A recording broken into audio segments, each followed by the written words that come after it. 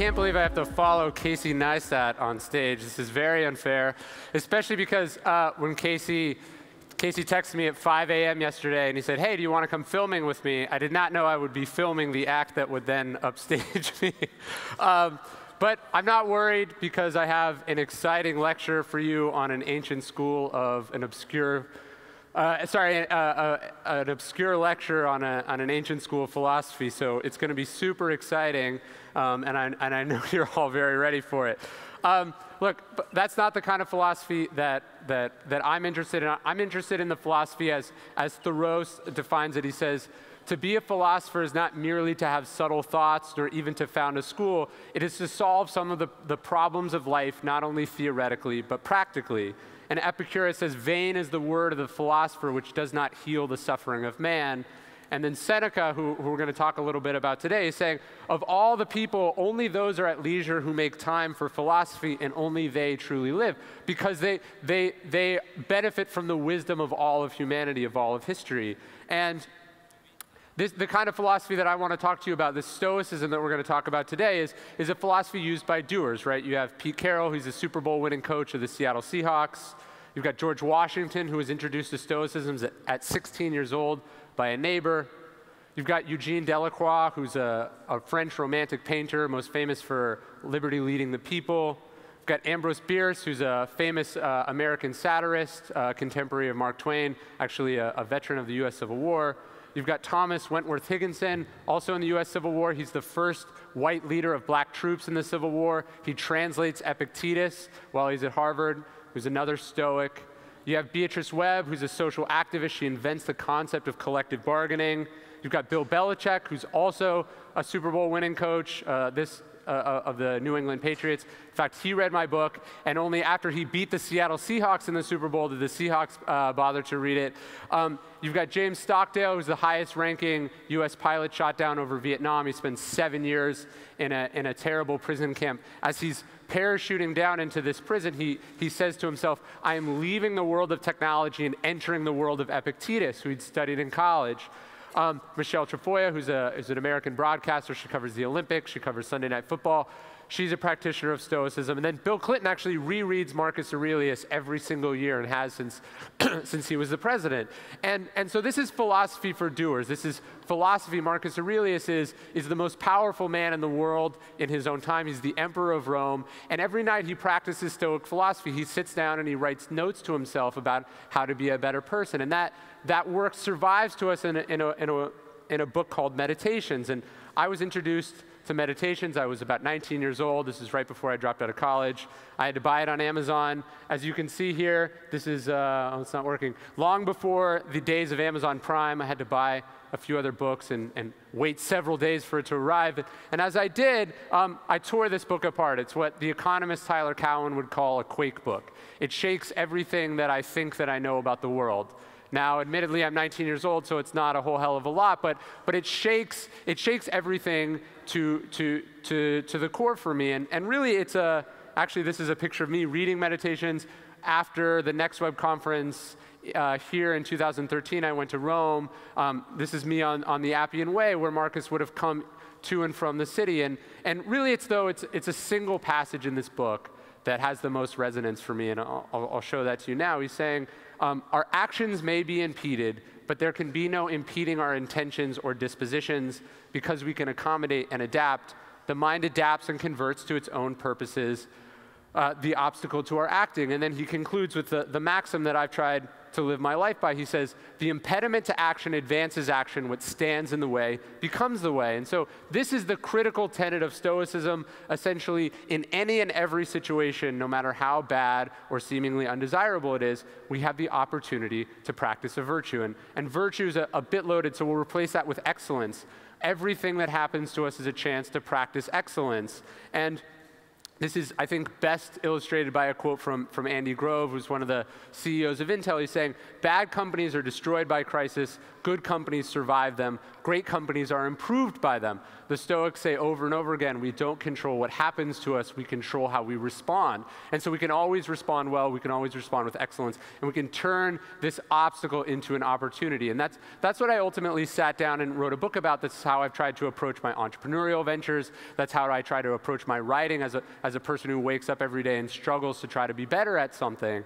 And so what I thought I would do is I'd walk you through sort of 3 disciplines of Stoicism, some stories along the way, 3 critical parts of sort of mindset, action, and willpower that can allow you to apply this, what Andy Grove is talking about in your own life. And the first discipline is the discipline of perception. That's how we look at what we face, right? And oftentimes, unfortunately, the way we respond to something makes it worse. We tell ourselves that something is unfair. We tell ourselves that we're screwed over. We tell ourselves that this is the worst thing that ever happened. And great people don't do this, right?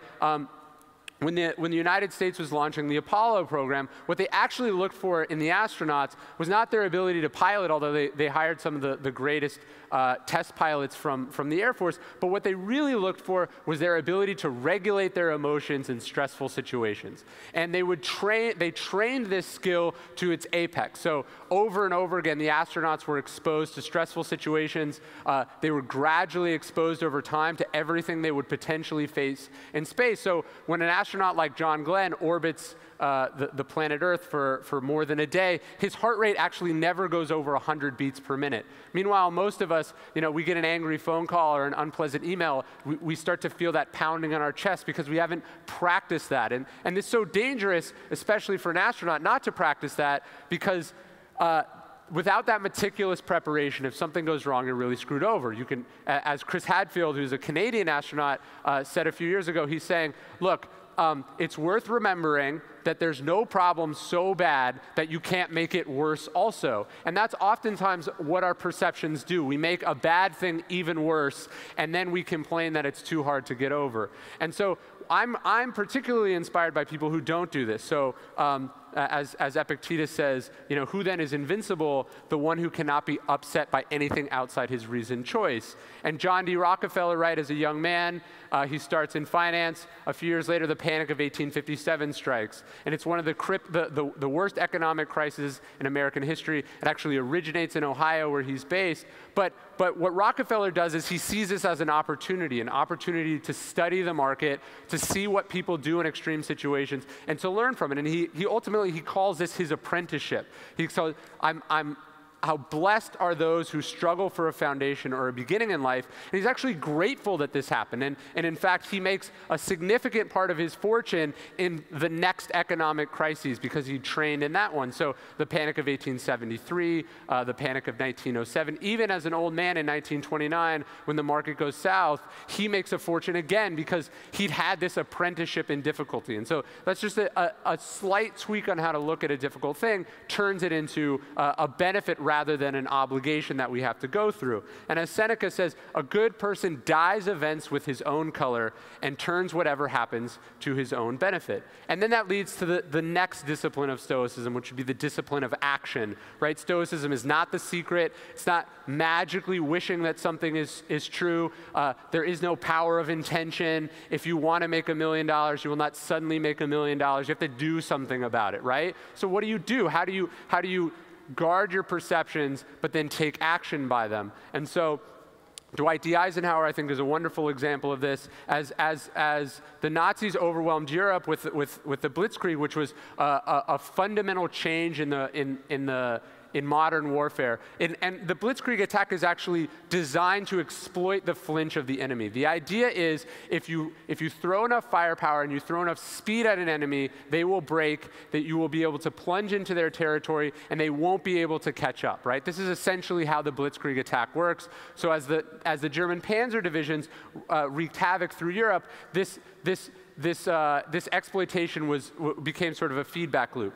And shortly after the invasion of Normandy, the Nazis launch what is the largest sort of counteroffensive that they'd ever done. It was about 200,000 troops. They're being launched at the Allies. And the Allies really have nowhere to go, right? They can't get back on their boats and go home. And so for the first real time, Eisenhower is forced to examine this strategy. He's forced to examine why the Blitzkrieg is working. And he assembles all his generals at the Allied headquarters in Malta. And it's this magnificent scene. He strolls into the conference room. All his generals are sitting around the table. And he says, the present situation is to be regarded as opportunity for us and not disaster. There will be only cheerful faces at this conference table. And again, this isn't just his perception. This isn't just how he's looking at it. But what he's realized is that if the Allies could bend instead of break, if they could allow the enemy advance to happen, but then encircle it from the rear, they could exploit a fundamental opportunity, or I guess you could say fatal flaw in the plan or in the effectiveness of the Blitzkrieg, in that because it relies on your lack of discipline and perception, if you counteract that, all of a sudden it forces them, it essentially means that the Blitzkrieg is heading headfirst into a trap. And so that's what the Allies do, first at the Falaise Pocket and then later at the Battle of the Bulge. These are critical victories. What looked like an overwhelming counteroffensive becomes the two of the major victories that assure Ally success in Europe. They open up the path to Berlin. And so it's how Eisenhower is able to look at this opportunity and then do something about it that creates the advantage from the obstacle, right? And Epictetus is saying every event has two handles, one by which it can be carried and one by which it can't. If your brother does you wrong, don't grab it by his wrongdoing, but use the other handle. And that's what Eisenhower did. He grabs it by the other handle, and suddenly this adversity becomes an advantage. And Amelia Earhart is a similar figure who I find deeply inspiring. Her strategy, as she had painted on the side of her plane, always think with your stick forward. There needs to be momentum. And when you slow down, especially in the air, this is where you lead to a crash. And Amelia Earhart's sort of, I think, biggest and most admirable decision was, as a young woman, it's the 1920s, women had just earned the right to vote. She couldn't make it as an aviator, as an aviatrix. This is an awesome word for female aviators. She's working as a social worker, and she gets a call, and a donor had been willing to fund a transatlantic flight with a woman, and this would be a record-setting flight. But there was a catch, right? The catch is Amelia is not going to be able to fly the plane. She's not even going to be the co-pilot. She has to sit in the back with the map. She can be the navigator. And not only that, the other two pilots are going to get paid, and she's not. She basically has to sit there. As she says on the flight, I was basically about as helpful as a sack of potatoes. But so when you get that offer, what do? Your ego wants to say, no, I don't want that opportunity. It's not on my terms. It's offensive. That's probably what I might have done at a certain point in my life. But what does Amelia Earhart do? She says yes. And the reason she says yes is this idea of thinking with your stick forward, that what I need is just a tiny opening to put my foot through. And so she does the flight. She becomes a celebrity despite her minor role in the thing, and about 5 years later, she's able on her own to do the first female solo transatlantic flight, and becomes a world-renowned aviator. And so it's this conquering of the ego that allows us to see opportunities where others might have seen an offensive offer or something that wasn't good enough for us. And so Epictetus is saying, again, first tell yourself what kind of person you want to be, then do what you have to do.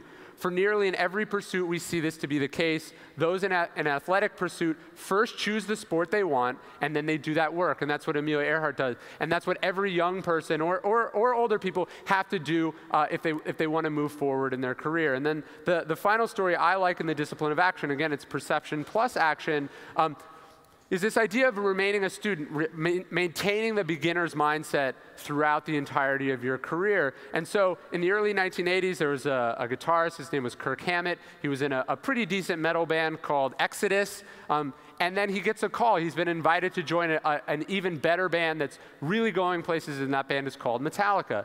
And what does he do shortly after getting this? This is literally, Stephen Pressfield calls this the moment when you turn pro. Literally, almost at the exact same time that he turns pro, he gets his dream job with his dream band. what does Hammett do? He decides that he's actually not good enough, that he needs to be much better. So he hires a guitar teacher, and he hired a little-known musician in Berkeley named Joe Satriani, who would later go on to become himself one of the best guitarists of all time. And he attaches himself to this master to learn even more. And as Satriani later said, Hammett was a really good guitar player. He just hadn't learned how to play in an environment where he learned all the names and how to connect everything together. So for 2 years, he studies under this master. He does the work, as Epictetus is saying. He does the work. He turns this weakness into a sort of a lifelong fascination with his craft and becomes one of the greatest guitar players of all time. So it's, again, it's the perception of controlling your ego, seeing the opportunity where there's difficulty, but also when things are going amazing, seeing something that remains to be done or remains to be learned. And it's this student mindset, the beginner's mindset, that allows us to be humble all the way through.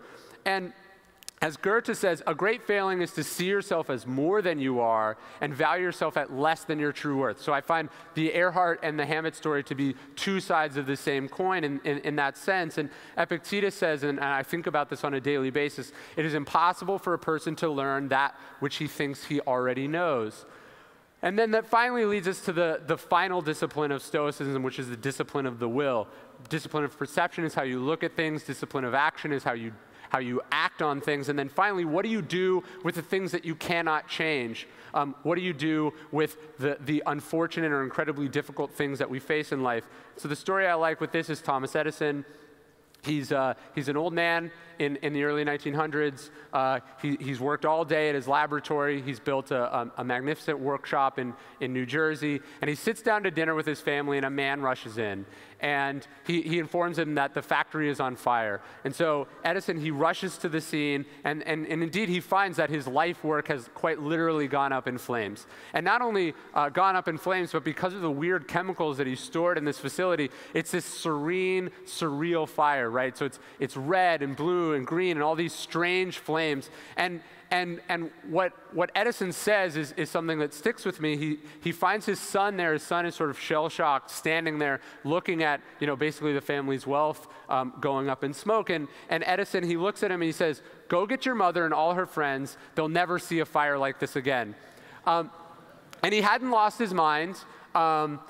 He realized, in 1907, I believe, a fire truck would have been like a bucket of water pulled by a horse on a wagon, right? So the fire cannot be put out. They have to let it run its course, essentially. But what Edison does control is how he's going to respond to this. And his response isn't just to laugh at it. He's not the old man laughing at this obscene sight, but this invigorates him. As he tells a reporter the next day, "I've been through a lot of things like this. It prevents a man from being inflicted with ennui." And what he meant was, look, I'm old and successful. I've lost that drive or urgency, but this gives me some purpose. I can use this to find energy and enthusiasm, and that's in fact what happens. He borrows $1 million from Henry Ford, and he rebuilds his factory, and he's up and working again in less than 6 weeks. And as Seneca says, anger always outlasts hurt. Would anyone think it normal to return a kick to a mule or to bite a dog? And then the final story I wanted to leave you with is the story, I call this Alive Time, Dead Time. It's advice I got from Robert Greene right before I left my very well-paying job to become a writer. He said, what are you going to do with this time before you leave? Is it going to be alive time or dead time for you? And there's a criminal named Malcolm Little.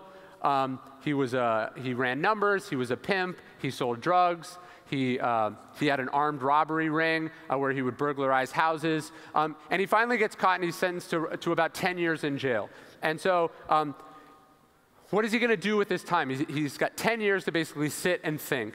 Well, it's in prison that Malcolm Little becomes Malcolm X, and it's because of his choice to decide between alive time and dead time. And what he does is he checks out a dictionary from the prison library, he gets a pencil and a pad of paper, and he begins word by word to transfer those word by word to transfer what he read in the dictionary into his notebook. And he teaches himself to read this way, he teaches himself to learn this way, and in fact he spends the rest of his time learning. As he would later say, from then until I left that prison, in every free moment I had, if I was not reading in the library, I was reading in my bunk. And he said he'd never been so free in his life.